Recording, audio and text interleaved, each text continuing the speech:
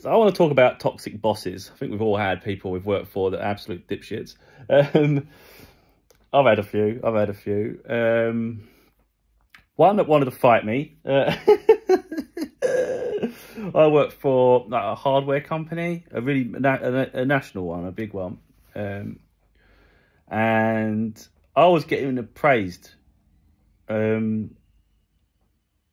there was two teams that wanted me. There was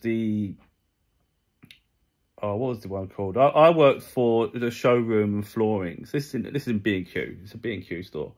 It was a new store, and the trade side wanted me as well. Apparently, I didn't know about that. But anyway, I was hired to do flooring and showrooms, which was the most prestigious in the store. And I got to pick my times. Effectively, it was supposed to be split between two of us. One guy was unreliable, stopped turning up, so I was given his shifts in the end because he just left. So I was given a full-time position in the end. So it was just me managing two departments that were incredibly valuable to the company. But I kept doing everything, and I got it all done.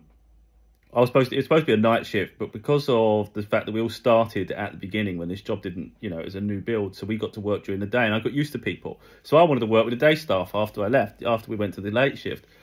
And my manager allowed me to pick my shifts. So I changed my shift pattern, and it pissed the supervisors off on the night shift. And the night shift supervisors had no power over me because I worked for the manager on a day shift. They weren't my supervisors.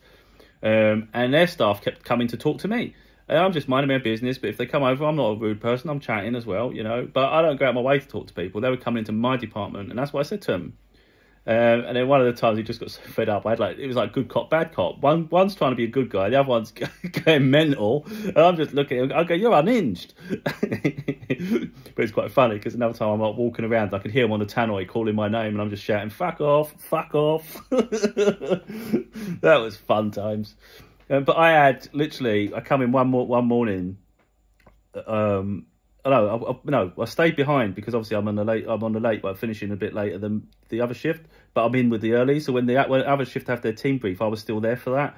And apparently, a company director had walked around and said mine was the best presented of all of the in the whole country out of all their stores. So I thought that made me smile for a moment, but it didn't bother them that much. But it's just funny. I've got these lunatics, and yet I'm doing my job well. So what does that say? Likewise, this job I left in when I wrote "Heal Your Mind to Free Your Soul" back in 2022, I think. 2022, I think. I left the job because this lunatic he was just pissing me off. He was trying to keep me quiet, trying to keep me suppressed, keep me in a corner out of the way, doing this hardest job in the building. And I weren't having any of that, so I ended up walking off. But what I did say to him, because what it is, when I first went, I've worked there a few times. I started on a different department, but I found it too tedious. It was boring for me. It wasn't stimulating. And some people just enjoy it. I didn't. I wanted to do something a bit more physical. The team leaders there didn't want to lose me. They really appreciated everything I was doing. But I went round them. So I went to the other department and said, look, I'd like to move, but they won't let me. And they helped me move over, but Wayne always said that if you ever want to come back, we'd always have you back. And what happened was later on, my team leader got moved to a different department because she was off with COVID. When she come back, she got shifted. But yeah, I got on wonderfully with her. And this other guy who got promoted all of a sudden, he was trying that's what it was. He was trying to change everything around to try and seem like he's in charge, but he was trying to change something that was working absolutely beautifully. With the team, my team worked great together. We knew everything we was doing. It always got finished. There was never a problem at the end of a shift of something not being. We always did everything, and I often went over to the other department and helped them out during the day. And that's what he took exception for. There's nothing to do sometimes for an hour or so in the shift. The other side are swamped, so I just go over and help them.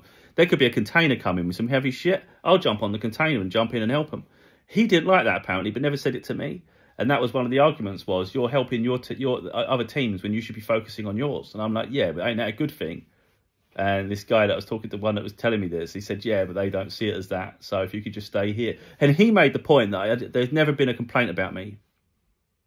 Everyone's always been impressed with what you do, but yet this jumped up dipshit couldn't handle it. Couldn't handle my popularity because I was incredibly popular. I had someone shouting my name across the warehouse every time I'm driving around on this freaking the electric pump truck, the PPT thing. He's freaking shouting my name, booming it everywhere. So I said, well, before I left, I said, can I just go back where I worked before then? He said, no. And I said, why? And he said, because I want you here. I thought, you're an arsehole, man. But work was slowing down on the other side, so there wasn't a position available for me for that. But so, yeah, I ain't always that I'm trouble. I just don't put up with dipshits, but I am respected by those that actually see the value in people, you know. And likewise in my last job, they were just people that have not got the background or experience in warehousing, but they've blagged their way in because they've got a military background or they've got a different background in something else. It's sad, isn't it? These people, I'm the one with all the warehouse experience. I can drive about 5 different forklifts. I've been there, done that. I understand most of the processes. It's like a little bit of training. I can do it. So when I was about 24, I think it was, I was working. There was a job at the docks. I just left. I'd applied from a warehouse distribution centre for Tesco's, and I was on a forklift for that. And a lot of people jumped ship to this job in the docks. It was a new build, but it was a lot of money. And I was like, no, I'm going to stay where I am. But then I thought, I'll see what this is about. So I applied. They all got their jobs. And then I got offered an opportunity. None of the others had got this opportunity. They said the directors had seen your CV, your resume, and they'd like to interview you for a supervisor role. I think I was 24 at the time. I was like, but I'd rather just go for what I've applied for.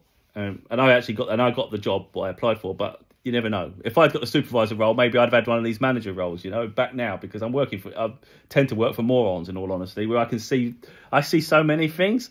And I always tell them, I'm like, this could be improved. I think this is an idea, this is an idea, this is an idea. Sometimes they just shake it off and then they'll do it later and then act like they come up with it. Or they just get fed up because they don't like, you know, they want to be the inventors and stuff, but their ideas are shit. It's unreal. And I can streamline so much. I always see ideas. But there's another woman I worked for. It was a small company. It was a shitty little warehouse, poorly run. And this woman had come from banking or something. So she was from a financial job and she's running a warehouse. She was in charge of the warehouse side. She didn't even understand how to, like, the bays, there was it was all a mess. I was like, this is crazy. But what background she got? So I said, thinking finance. I was like, are you having a laugh? So we've got containers coming in. I'm on the back of this container and she's going, we're the dream team, like, because we're getting it done so quick. I thought, well, actually, I think I'm doing most of it, whatever. But what made me laugh is there's another time when this container's coming in and we need pallets. And I said, what the fuck's going on? Like, how are we going to do this without pallets then? Where are we going to put all the stuff? And they're like, well, so I don't think she's thought of that. So she had to go around neighbouring warehouses asking if they're prepared to sell any pallets, because they just had no planning in place for any of this. And you're like, this is a shambles. Like, the most fundamental thing in a functioning warehouse is a freaking pallet. You know, don't worry about all the other fancy shit. You got to get the fundamentals. And yet they were buying buildings nearby to expand. And I thought, you haven't even got the basics right. Eventually, after I left, I later found the company folded later. I mean, it was no surprise. It was run like a pile of shit. Yeah, I haven't worked for that many great people. But what I would say is that job I did leave, the one I said about where that jumped up Pratt, the supervisor on the other side, when I talk about like good leaders, I liked him. And there was a leader I had when I worked for the job previously. What it is, I left a few times to keep writing my books, but they always had me back. So that says a lot, doesn't it? Because I had to train. There was actually a time when I had to train people for a stock take. And I was only there a little while as well, and they trusted me for that. And then the day came to do the stock take, and they needed marshals. They only needed a few, but someone didn't turn up. And they said, get Steve to do it. And I overheard that. I thought, what's what they're talking about? I ain't done none of that. I don't know what they're talking about. And they did. They got me to do it. I had people coming up to me all the time, and I was really helping them out. And there was other people refusing to help people. And I thought, what are you doing? These people need help. So I was like, if they had a question, I would then go and find the team leaders and the managers and all sorts, and I would liaise. So like, if we completed an area, you know, because I'm helping everybody all the time, and I'm like, well, where do you want them to go next? Because they've all finished that, and they say if you can get them to go on to the other side over there, and that'd be great. So I'm getting everybody organised. We're doing all that. Even when I was training them, most people would just sit there and chat with their friends and just tell them just to scan, just to count this and that. You know, not bothering. And I'm taking them around the warehouse so they get an idea of all the products. I take it serious. You know, I have a laugh. I'm very chatty. I'm very talkative. So people sometimes like dismiss me, but I know my qualities and I can lead.